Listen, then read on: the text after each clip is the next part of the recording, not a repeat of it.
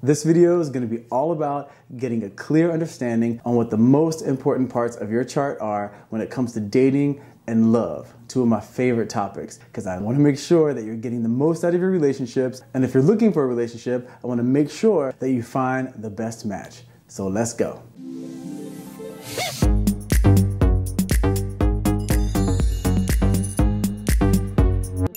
Okay, when dating someone, it's important to know that there are three main parts of their personality. You have your sun sign, the moon sign, and the rising sign. And for those of you out there that are pretty deep into astrology, there's no need to freak out that I'm not focusing on Venus, Mars, or even Mercury right now. Don't worry.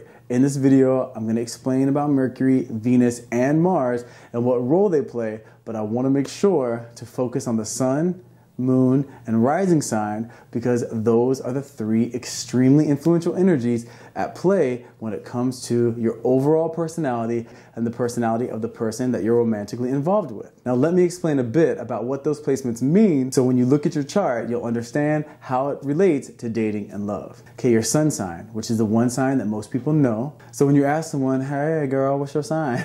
Don't ask it like that, it won't work. Their sun sign is what they're going to respond with. It's based on what month and day you were born and represents your conscious mind, how your will is expressed, the representation of how you go after life, which in many ways is reflected in the foundation of your thoughts, where our ego lives. So when I say your sun sign, it represents your conscious mind. This is not to be confused with Mercury, the planet of communication. Mercury influences the way you communicate, like how you learn, process, and exchange information, whereas your sun sign represents the source of your thoughts, why you think the things that you think, and what it is that you're even thinking. Now, if you've watched my previous videos, I call your sun sign the CEO of your chart because when you're making a decision and your sun, moon, and rising are all having input, it's your sun sign that gets the final say-so because that's the main part of who you are. Now, when you're in a relationship and you're discussing what you think about something, it's your sun sign talking. Now, your moon sign is based on the month, the day, and the year you were born. Your moon sign represents how you're wired emotionally. Now, this is not to be confused with Venus. Venus is the planet of love and pleasure. So when it comes to Venus, especially regarding relationships, it mainly influences what you're attracted to in terms of how you experience pleasure, what you consider beautiful, and your idea of the perfect relationship. Like if you're into a partner that appears dangerous, or if you're attracted to the more quiet type, it also influences your sex appeal. But in terms of how you're wired emotionally, that's your moon sign. So when you're in a relationship and you or your partner get emotional, if you get angry or frustrated, excited, hurt, all of these emotions are influenced by and expressed from your moon sign. This is why in my experience, working with married couples or people that are dating and in any sort of relationship really where emotions play a major role, the moon sign is an extremely important, if not the most important part to know about yourself and the person that you're in a relationship with, because when either of you gets emotional, understanding the traits of your moon sign is going to give you a window into the best way to deal with those emotions. And if you've disconnected, this is going to help you reconnect, get on the same page, speak the same language, because that's how relationships last and thrive, is by maintaining the connection. So your moon sign is the make or break factor in a relationship. Now, if any of you out there are saying, well, what about Mars? Well, Mars is the planet of physical energy, physical action, physical desire. It governs what you crave sexually. So what things excite you on a mostly physical level, not emotional, physical. That would be influenced by Mars. So Mars is your basic animalistic instinct when it comes to aggression, anger, sex. So when you talk about how aggressively you respond when you get triggered emotionally, Mars will play a part.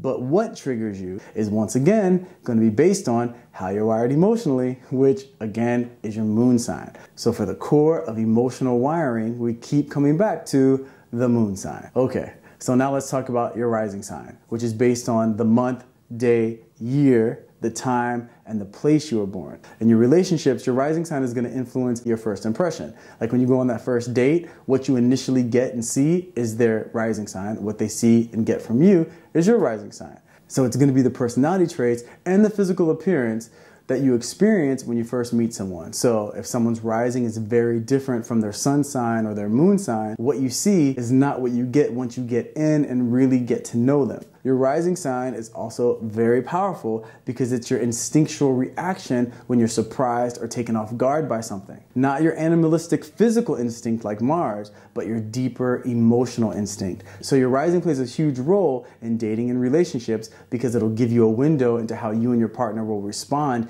in the moment when either of you is either caught off guard or surprised by new circumstances or information. So it's really important to know all of these signs, but the main three, your sun, your moon, and your rising, are at the top of the list in terms of how to best navigate a romantic relationship. So your sun sign, how you think, or your conscious mind. That way we don't get it confused with Mercury. Your moon sign, how you feel, or your overall emotional disposition, not to be confused with Venus, and then your rising sign, your first impression and instinctual emotional reaction, not to be confused with Mars, which is your animalistic physical reaction. Now make sure to keep a lookout for an upcoming video that I'll do breaking down how to understand the blend of these three signs and how they work together in a chart based on what element they're in, earth, air, water, or fire, and where the placement is. Like for example, if you're an Aries with Aquarius moon and Cancer rising, that Aquarius moon is going to have a different influence than if you were a Leo with Aquarius moon and let's say Capricorn rising. So I'll make sure to explain how and why that is. I wanted to take a moment to thank all of you out there that have subscribed, liked, commented, shared, and taken the time to check out my channel. I started my practice as an astrologer because learning this information really made a major impact in my life when it came to understanding myself, deepening the connection of my relationships, and manifesting the things that I desired. And really, just the thought that this information may have a positive impact on anyone's life out there makes me so happy. So thanks again, and just know I'm working really hard on making more videos so we can keep the information flowing. Now, as I've been reading comments, especially on my dating videos, many people are asking, how do I find out my moon sign? So I'm excited to tell you that when it comes to finding out your sun sign, moon sign, rising sign, and all the other main components of your chart, I've made it super easy.